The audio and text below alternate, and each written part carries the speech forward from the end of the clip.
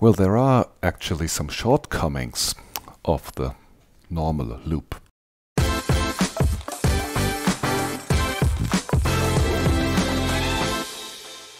One of the special things about the plain loop is rerunning our program will create a new loop, but not stop the old one, which happily keeps looping around, and it's very difficult to get hold of it. Now let's listen to the cacophony that is produced when I hit run 2 times without stopping the execution in the meantime. So we have this one, and if I run once more, so I get the 2 loops at the same time in parallel, out of sync. Sounds very bad. Let's stop it. Okay, and there's one other thing. The loop executes executes its do end block. That's this one, you remember. The code from here to here, or from there to there, line 3 to 10, and then jumps back to the beginning. So when line 10 is executed, it jumps back to line 3, and over again. Oh, that's okay, but that means that actually we have no possibility to go beyond line 11. So we'll make a little test here. Let's play 60 here. Oh, let's see how this sounds. Oh, I get one sound at the very beginning. And I loop and loop. I never pass by the 60 here again. And if I play a 65 here, or add another loop, and let's say we use a synth piano and play a 52, let's say. Sleep, we need to sleep in a loop, otherwise we get a loop which will eat up all the processor power. So let's hear what this sounds like this. So with one time only the play 60, and now we're still looping around this part here from line 6 to line 12, and then or line 13, and then jumping back to line 6. And this is what we sometimes don't want to do. We never reach the code after line 14, particularly this and the other live loop, or the other loop, sorry, that is included here is never heard. So let's stop it, and I already gave it away. Live loop, that's the killer feature that Sonic Pi has. It's actually a deluxe version of the loop, the live loop. It's quite different from the normal loop in that it runs in a thread. So when I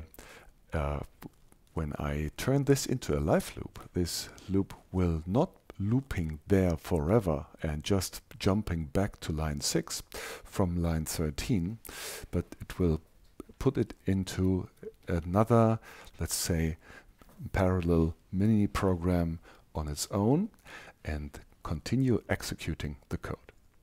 So let's try it. Let's turn this into a live loop. Live loops, since they have these special features, they need to have a name. So let's call this baseline with a colon in front of it as a name marker. And well, the play 60, we drop it. The play 65, we drop that too, and we turn this here also into a live loop. And this live loop will be called lead. And let's see how this sounds now.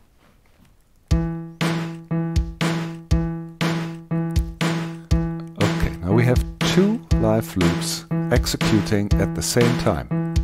Okay, they don't even have to have the same length. It would be good if they are multiples of one another or something that matches in some way, but we're not tied to that even. So live loops are a really very handy feature, for example, for live performances, etc. And we can do lots of things with them. They are also a little bit more difficult to understand and to control, but they are very, very powerful.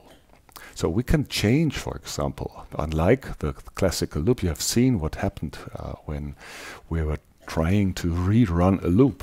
Well, there was just another instance of that loop that was created, and the old one was still there.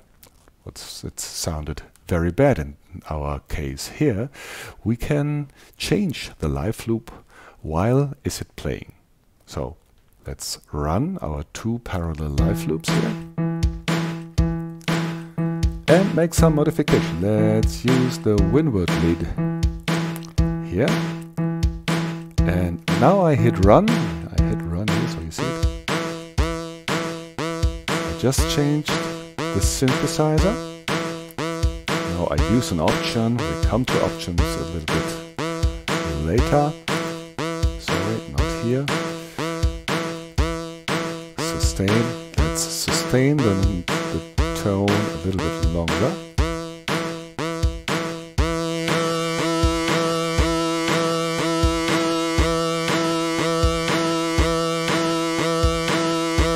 Okay, I can switch that back. Or even shorter.